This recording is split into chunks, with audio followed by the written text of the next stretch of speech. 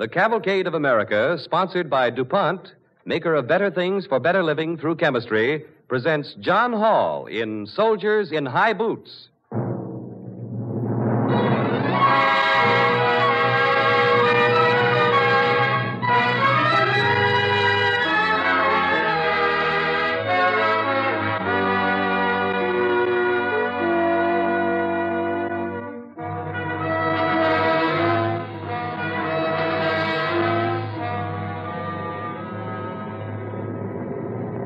Your order is to jump. Gerard! Gerard! Gerard!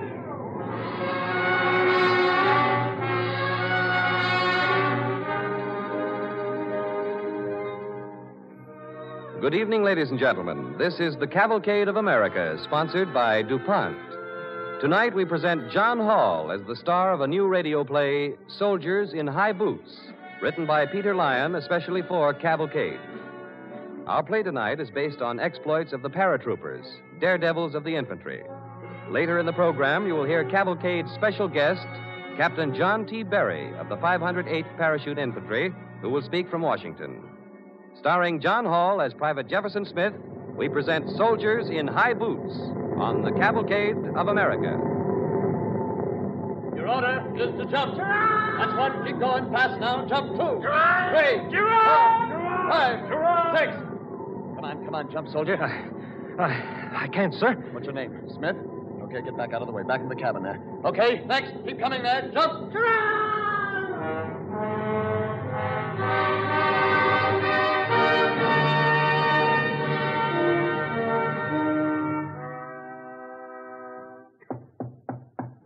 Come in.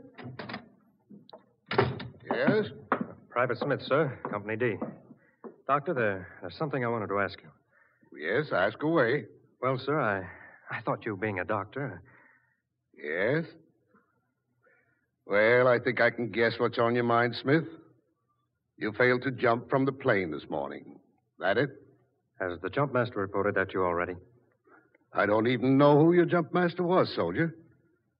But I get visits like yours at least once a week. Well, then, can you tell me what's wrong with me, Doctor, and what to do about it? Well, I can tell you what's wrong with you, all right, but as for the cure, well, that's another matter. Yeah, but all the guys in my company, they got me tagged as yellow. And I'm willing to take any one of them on to prove otherwise. Well, you wouldn't prove anything that way, Smith? No, I guess not. Well, then, why don't I jump like the others? Acrophobia. It's a Greek word. It means fear of high places. Acrophobia, huh? Probably something in your childhood caused it. You were frightened by some high place or other. A psychoanalyst could take care of it if it needs to be taken care of. Yeah, but the guys in my company, they think I'm scared. There's nothing to be ashamed of, soldier. It doesn't mean you're a coward. But why do I freeze up just when I'm supposed to jump? You act as though you were the only man who ever froze up in a parachute jump. Don't worry so much about it. Matter of fact, I'm the same way. You couldn't get me to jump out of one of those planes. Yeah, but look, if I don't jump this afternoon, I'm out of the paratroops. Then make your jump. Yell Geronimo the way the other boys do. And don't worry about it. That's the worst thing you can do, worry. If you start getting worried about fear, you'll bump into another long Greek word. Phobophobia. What's that? Fear of being afraid. That's really a nasty one. Steer clear of that one. Now go on. Make your jump. You'll be okay.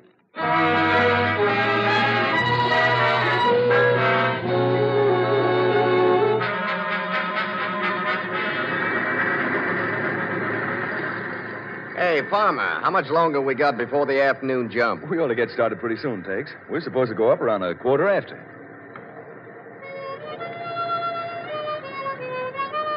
Oh, hey, Mac, if you gotta play that thing, play something cheerful. Say, who'll take a bet on Smitty? Smitty? What about him? Oh, you know. He went up on the second flight this morning, and he wouldn't make his jump. Hey, it froze up like an icicle. Texas, when you're up 5,000 feet and you gotta jump, you got a right to be scared. Yeah. If you say you're not scared yourself, Texas, you're just a plain a lion. So who'll take a bet on whether he jumps this afternoon? Well, if he don't jump this afternoon, they'll jump him right back into the infantry. 2 times and out. That's what the colonel told us. Don't worry, boys. He'll jump all right. Oh, so I have no takers, huh? I'm surrounded by citizens who have no sporting instinct. All close students of the dollar. Hey, shut up, will you? Here he comes now. Hmm? Yeah, he must be going up again, all right. He's got to shoot. All right, come on, we better hurry. Oh, it's my misfortune to have in my platoon nobody but citizens who figure that anything involving humans is 6 to 5 against. Well, that's us. Free ticket for everybody, all the way up and all the way down again. Well, boys, after this trip, we'll all be paratroopers. I hope.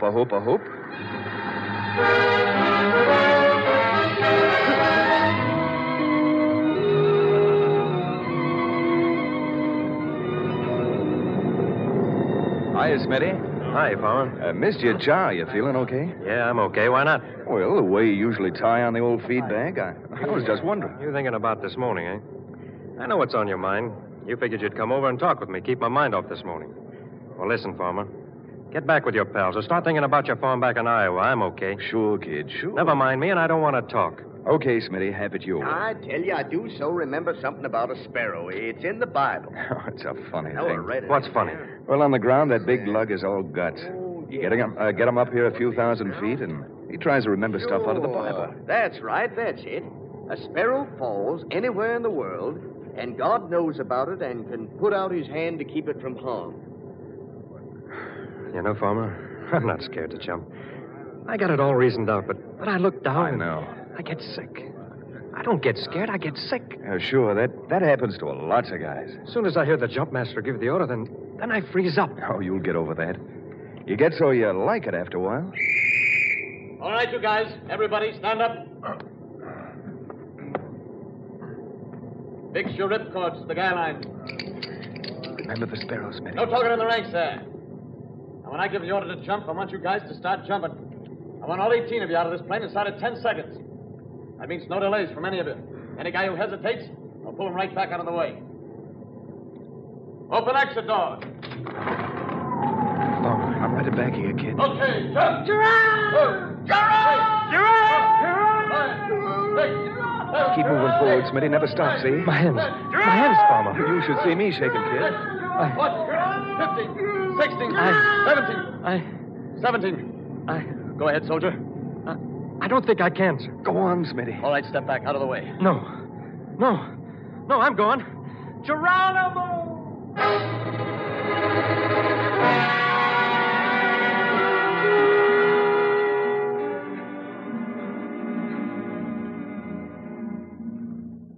Well, that's about all I've got to say, men.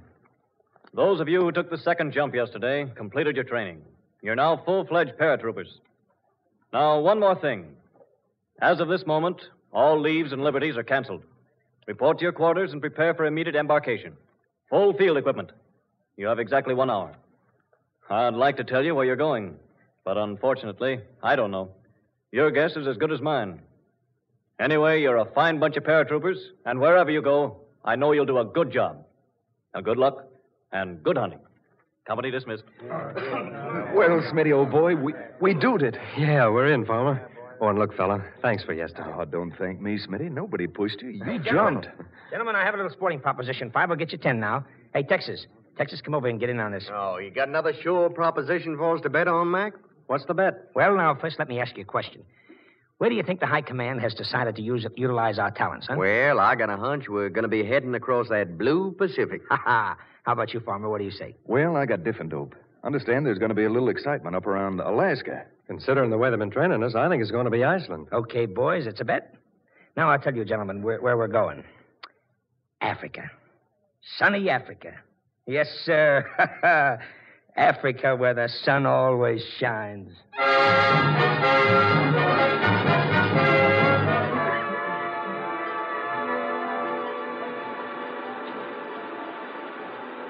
Rain. Is that all it does in England? Rain? Hey, Smitty, you got another cigarette? Sure, here you are, Farmer. Look at that rain. Too wet even to go down to the pub for a beer.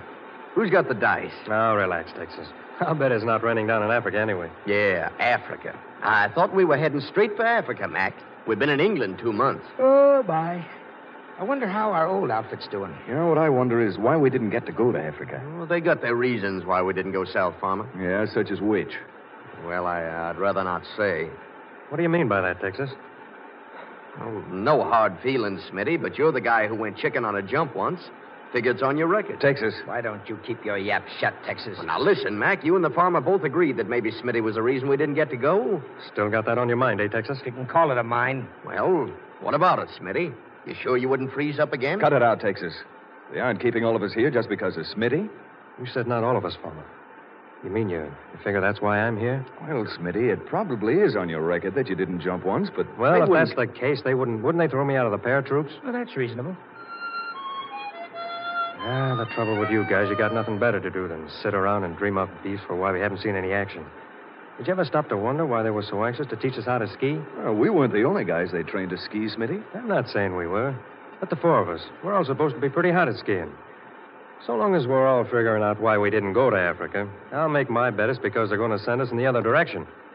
Gosh, Smitty, do you really think so? Well, how do you figure? Oh, fine. Now we're the second front. Hey, Mama.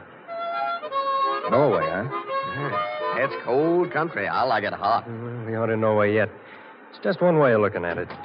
Attention. Private Smith? Yes, sir. Carter? Yes, sir. McElroy? Yes, sir. Ramsey? Yes, sir. You're all to report to the CO at once. Never mind sprucing up. He wants you there in a hurry. Does this mean maybe we The can... CO will tell you. Get going.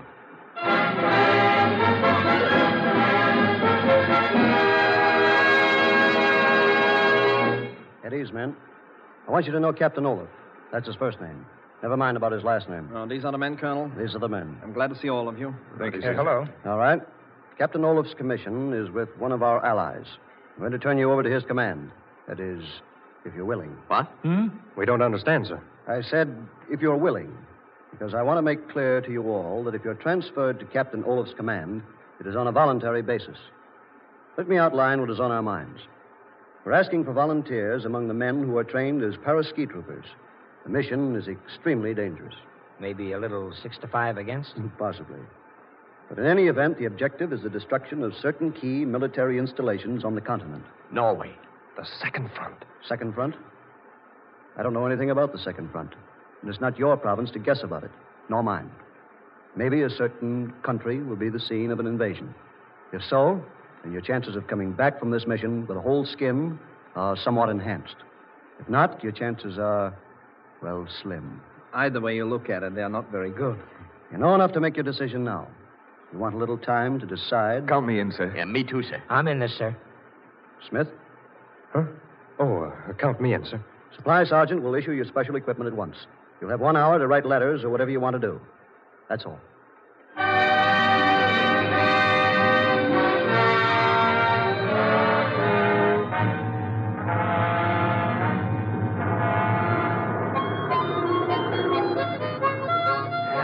This more like it. Now we're going to do something. This is a good feeling, yeah. When will we be able to see something, Captain? Some land, I mean. Oh, is there much visibility? Should be. We left all the rain down in England. Well, then we should see some land pretty soon, if we are not too high up. Hey. Say, look at that sky over there. Oh, yeah? What? Where do you mean, Smitty? There, over there. Oh, yes. Hey, look at that. I will ask the navigator. Hey, that must be some bonfire, huh? Could that be Berlin? Berlin's pretty far away, isn't it?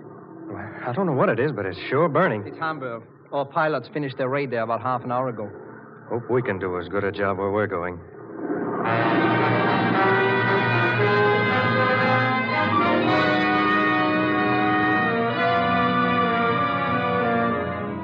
You are listening to John Hall as Smitty in Soldiers in High Boots, a new radio play on the Cavalcade of America, sponsored by DuPont.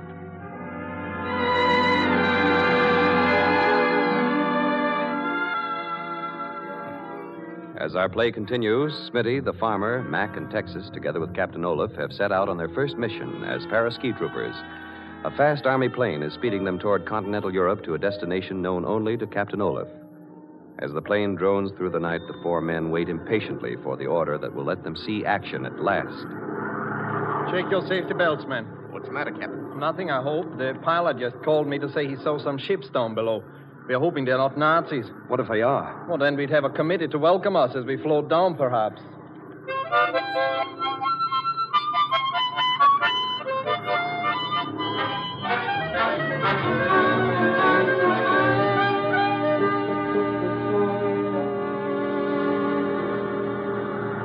suppose we ought to be glad we're up in these clouds. Man, I'm glad. Yeah. Only I'd like to get a look at the country.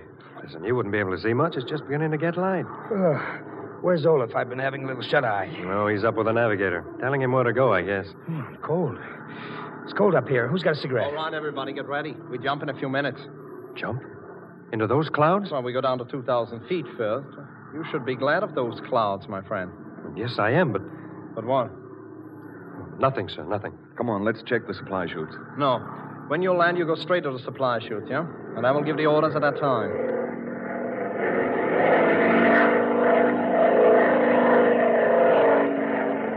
Good. You're leveling off. In a second now.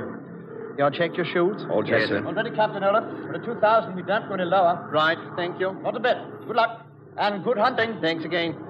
Open exit door. 1, 2, 3, 4 in that order. I shall go last. Your order is to jump. That means you're first, Smitty. Dive away, kid. No, you go first. I'll jump after you. Please, you must hurry. Go ahead, Smitty. My hands. Come after me, Smitty. Gerard! Sorry, Captain. This happened before with Smith. Gerard! Here I go. I'm all right now. Geronimo! Goodbye, Captain Olaf. See you again, Lieutenant, and thanks.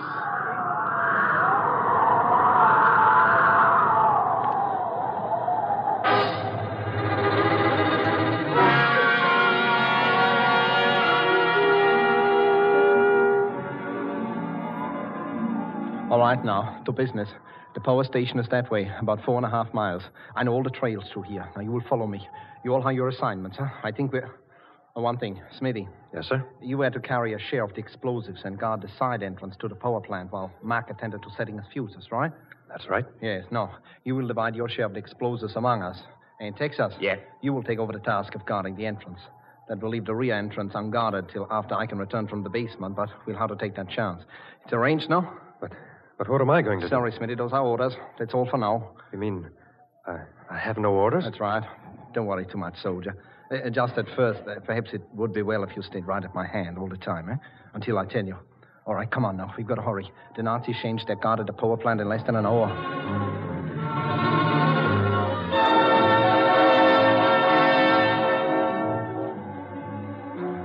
There we are now. Quickly. Fuse number 1. Check. Right. It is set. Fuse number 2. Anything I can do to help, Captain? No, thanks. Check. Right. It is set. Fuse number 3. Check. Right. Believe me, sir, I'm perfectly... These are wonderful gadgets, these mechanical fuses, no? I hope Mark is having as easy a time with history charges as I have with mine. No. The last look around. The 2 sentries. Dead and unmourned. Do you want me to get over to the rear entrance, sir? I still have my submachine gun. No need to, I should think. Just imagine what this will do to the Nazis, Smith. An hydroelectric plant supplying energy for every mine, every mill, every plant for the whole area. It's a good night's work. All right, all is well. We have precisely 6 minutes to get out of the way of the explosion. Come along now. I hope so. You won't think I... Good. There's your friend Texas. Now we pick up Mac and the farmer. Quick, don't. Everything okay by you, Captain? Yes, so what was that shot I heard? I don't know. Where are the orders? They were right behind me. There they are. What's the matter? They're running. Mac, he's hurt. Must have missed one of the sentries. Nick Mac in the leg. I'm okay, but we got to get going out of here. I'll make it 5 minutes till the whole mountainside gets blown apart. Did anybody hear your shot? What about a Nazi sentry? He beat it. Come on, we better do the same.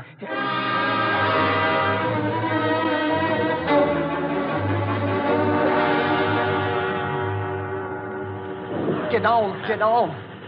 What a dirty shame, and after such a good beginning, too. I think I can see where they've set up the machine gun, sir. How about I try to work around the side and It won't work, Texas. They shoot you before you get 10 steps. Say, where's Smitty? Well, he's right with me. Where is he? Huh? I was hoping I was wrong about that guy. I never saw him at all. We got to get out of here. We must make a move. We can't just sit here behind this escarpment waiting for explosion. Less than 3 minutes to go, sir. Oh, what are those dogs up to now? Well, they're just taking pot shots, I think. No, sir, they're not. They're shooting at... It's Smitty. What? Where? See? He's crawling along down by that big pipe. He's got grenades with him. See him? Oh, there he is. See? Get down, you fool. Get down.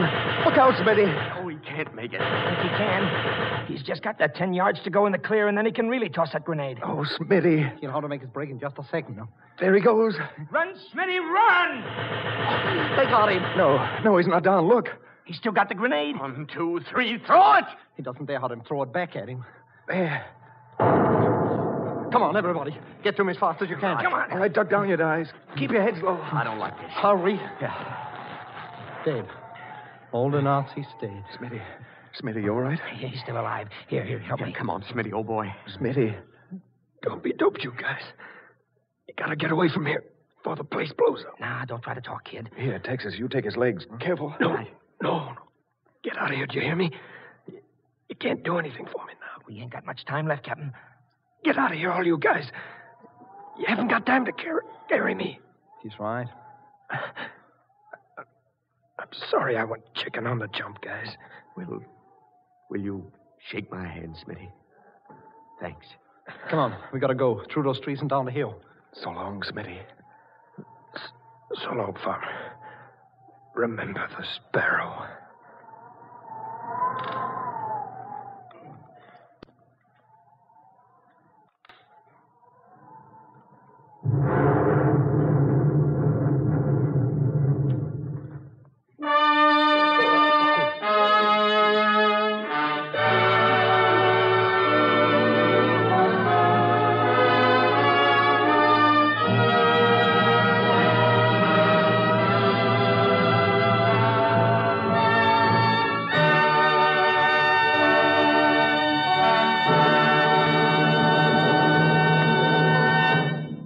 Thank you, John Hall.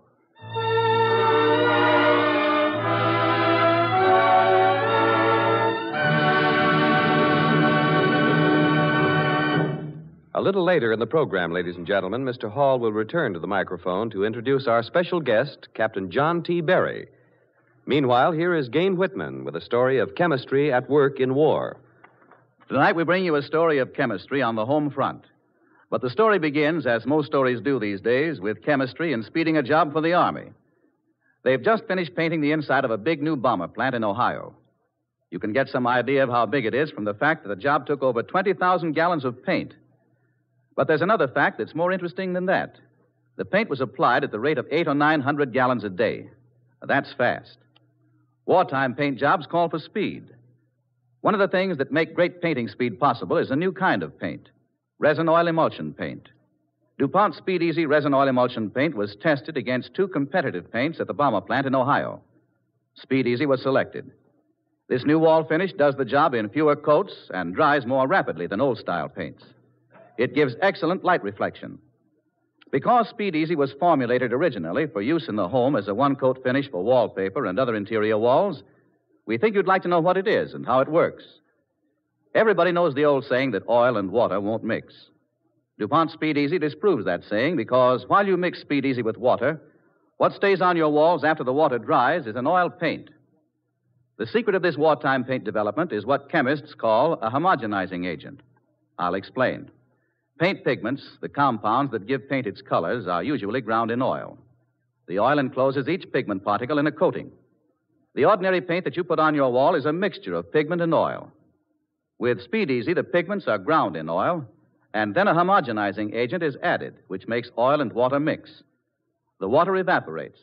The pigment, in its resin oil binder, is left on your wall. The cold water tap in your kitchen gives you the only thinner you need. And every gallon of this DuPont wall finish gives you 1.5 gallons of ready-to-use paint, enough for an average room.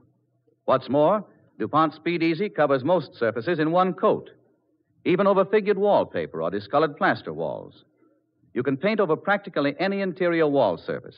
Wallpaper, painted and unpainted plaster walls, brick, cement, or building tile. In less than an hour, Speed Easy is dry.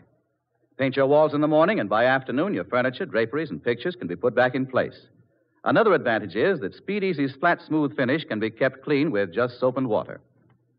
So interested is the government in encouraging people to protect America's $80 billion property investment that it wants people to make necessary improvements, such as plumbing repairs, roofing, and painting. Repairs that will keep your property in good condition.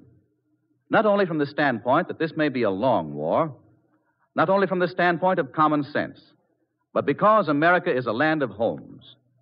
We don't think of our houses as a mere roof over our heads. We think of them as homes. And we want them to be well-kept homes for reasons of efficiency, and cheerful homes for reasons of morale. A product of chemical science, this new wall finish deserves a place among the many DuPont better things for better living through chemistry. And now, the star of tonight's cavalcade, John Hall.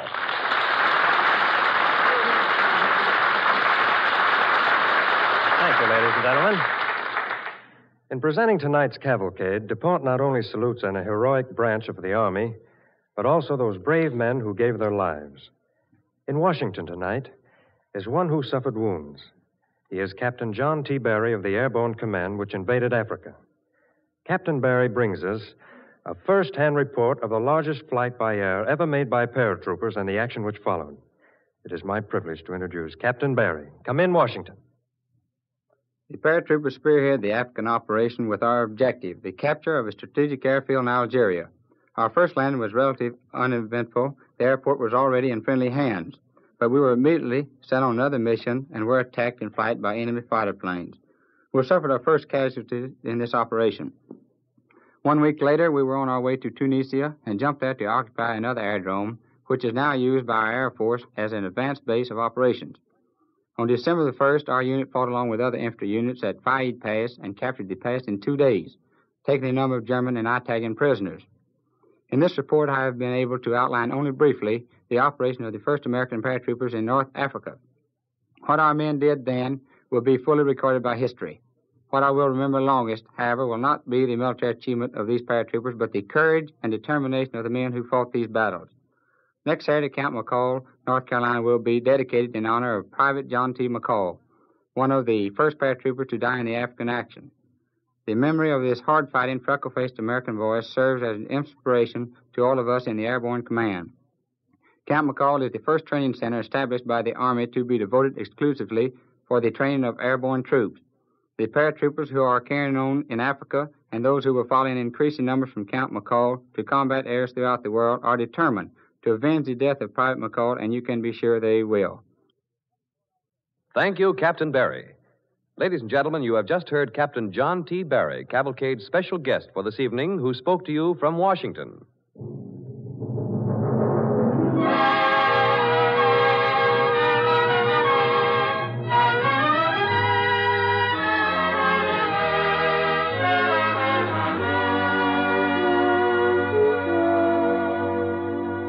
They flew the Atlantic in a bomber. They were attacked in the air and on land, but like real troopers, they carried on, performing day and night for the men of our armed forces.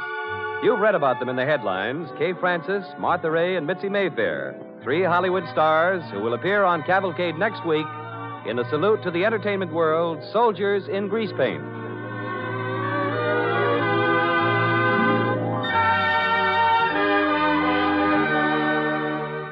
Be with us again next week when Cavalcade presents Kay Francis, Martha Ray, and Mitzi Mayfair in Soldiers in Grease Paint, a true account of 3 girls who risked their lives many times to entertain our men on the fighting fronts. Cavalcade is pleased to advise its listeners that John Hall is currently starring in the Universal Technicolor success, White Savage.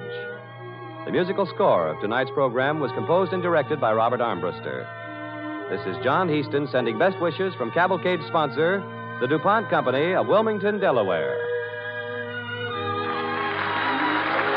This program came to you from Hollywood and Washington, D.C. This is the National Broadcasting Company.